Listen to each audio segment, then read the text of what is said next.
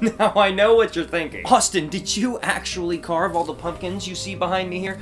No, I didn't, but it does match the Halloween vibe I'm trying to give off, because today I'm going to be talking about stones, and before you get all excited, no, not kidney stone. We're talking about gravestones, the slabs of rock that sit upon the decaying flesh and bones of previously living things. Also, I'm wearing a zombie hot dog costume. Yeah, I'm taking this off. Oh no, I ripped it! Well, there goes my Halloween. I literally just ripped the back of his head off.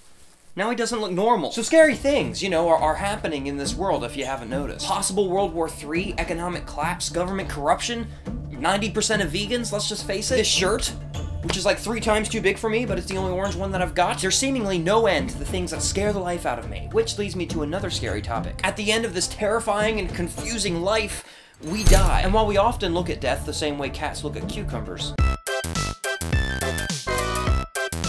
there's some people that look death straight in the eye and decide to give us something to laugh at instead. So today we're going to take a look at some of the most humorous gravestones out there. Maybe one day your death can bring joy and happiness to others as well. Leslie Nielsen was a very famous comedian, and he actually liked fart jokes a lot. At least that's what the internet said, so I guess it must be true. On his gravestone, he put the line, "Let her rip," which is not only a nod to his kind of humor, it's also a double meaning on the word rip, because it's on a gravestone, so it means 2 things. I can't decide if this was the guy's last name, or he was buried by somebody who didn't like him very much. This man was a butt! Robert Clay Allison had possibly the coolest title of all time. He was a Texas cattle rancher and a gunfighter. That is very cool. On his gravestone, it read Robert Clay Allison, 1840 to 1887. He never killed a man.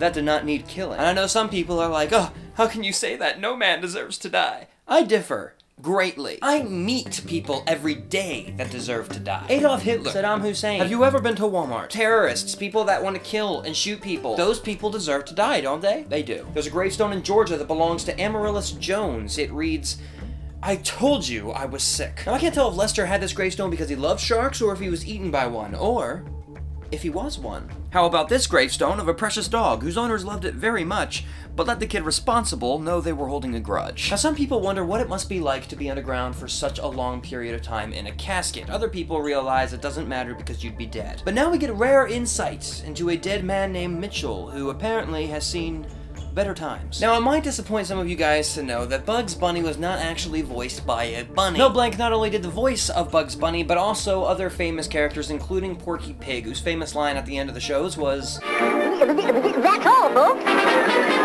Mel Blanc requested that that line be put on his gravestone as a final farewell to everybody.